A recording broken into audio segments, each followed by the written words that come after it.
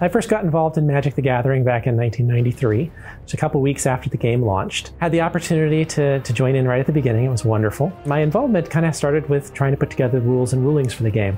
As everyone who's ever played Magic knows, it can get incredibly complicated, and the early cards were even more confusing. So I spent a bunch of time working with the rules kind of as a volunteer basis for a while.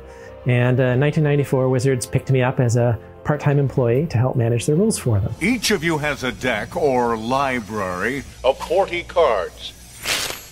I ended up doing that for a decade, helping kind of evolve the rules from the early editions to 8th edition when we had really fine-grained, nicely controlled rules. So it was a very fun journey for me, and during that period I was kind of the only official person doing it. So everyone who trained to become a judge or otherwise master the game ended up studying the D'Angelo ruling space as their primary study. When I retired in 2003, Wizards of the Coast put together their own website effectively to kind of replace the work I'd been doing for them. But it was a fun journey. It was a good part of my life. I ended up abandoning or kind of stepping away from Magic for a little while, for a whole decade. I joined Cryptic in 2007, worked my way through learning the Cryptic business, and in 2015, about a decade after I left the Magic game, I found myself in a position where we were trying to figure out what our next title was going to be. Where do we go next with Cryptic's games? We'd already built Star Trek Online, we'd built Neverwinter, and had really kind of gotten the Dungeons & Dragons property behind us, and we were super excited to figure out what our next game would be. We're filling whiteboards with all the different places we could go. And finally someone looked at me and said, why don't we do Magic the Gathering? And I said, well, there's tons of reasons why we shouldn't do that. And I thought for a minute and I go, no, there's no reason why we shouldn't do this. Let's do it. We put together a pitch and I got on the phone to Wizards of the Coast and said, all right, we want to come up and pitch this game to you. I sat down at the table with Elaine and the whole Magic team. And they stopped me and said, all right, I just want you to know, Stephen, we get pitches for Magic games all the time. And we always say no. We're going to say no to your pitch too. You're here because we know you. You're here because you got a relationship with the game, but we're going to end up saying no. We're just going to hear you out though. I was like, all right, that's kind of a great start to a pitch. But we went to it. And so by the end of the pitch though, I finished up my pitch and there was silence in the room. It was a really long hanging silence. And at the end of the silence, they said, oh my gosh, we want this game. And that was kind of the birth of it. One of the things Cryptic prides itself on doing is building a master knowledge base inside the game teams. Our teams need to know that IP as well as the IP owners know it.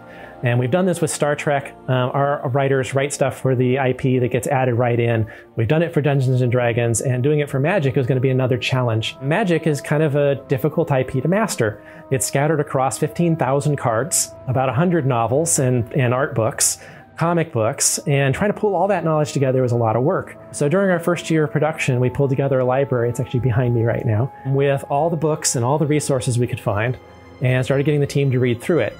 Now, I had an advantage in that I'd worked on the IP for 10 years, and I'd already read kind of half of what had ever been produced. But I went back and I personally reread everything and wrote synopses and reports that could be used by the others as reference material. We did training classes, we walked people through stories, trying to get our whole team ramped up because you have to know the IP as well as the IP holder. The new design team that was put together in 2007 that led the Magic IP really took the IP in new directions. I think they did wonderful things with it, and I think that was probably the biggest thing for me to pick up was the story-based Planeswalker that they had built around the Gatewatch. That was not something that really existed in the early part of the IP, and really shifting the IP to be character-centric and about people and stories as opposed to just about worlds was a really big shift, and I think a very valuable one for them to make. It does feel wonderful to come full circle with this IP, to have spent an early part of my life, 10 years of it, kind of really deeply entrenched in it, and then later in my career to have that opportunity to take something that I have been a fan of my whole life and to truly bring that to life in a game is wonderful.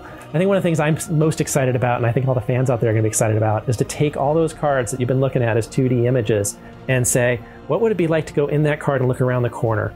And the opportunity to put together a video game and see it all in motion and to look around that corner and to see the worlds from more than just these stills, I think is going to be a really potent, fun thing to do.